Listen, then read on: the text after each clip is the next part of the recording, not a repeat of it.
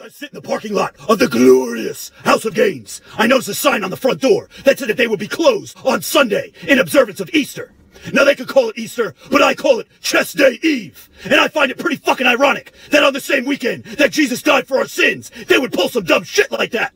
Because in 2017, there is no bigger fucking sin than not being able to train and getting jacked and tan and juicy as fuck. And since it's what some call the holiest weekend of the year, I want to clear up one of the biggest misconceptions in the history of mankind. They say Jesus Christ walked on water. They say Jesus Christ turned water into wine. I say Jesus Christ walked on rubber mats, and he turned water into pre-workout, and he fucking trained, and he got one of the sickest fucking pumps anyone has ever fucking seen! Jesus was a kind man, but I can't help but think that for one fucking second, on that fateful day, as he was being crucified, that he didn't look down and think to himself, do these motherfuckers even fucking lift? On the third day, he rose again, according to the scripture, and he appeared before his disciples, and he said, I missed 2 days of bicep tricep supersets! Which one of you motherfuckers are coming to lift? Because swole is the goal, size is the prize, it's Gainz o'clock, motherfuckers, let's go!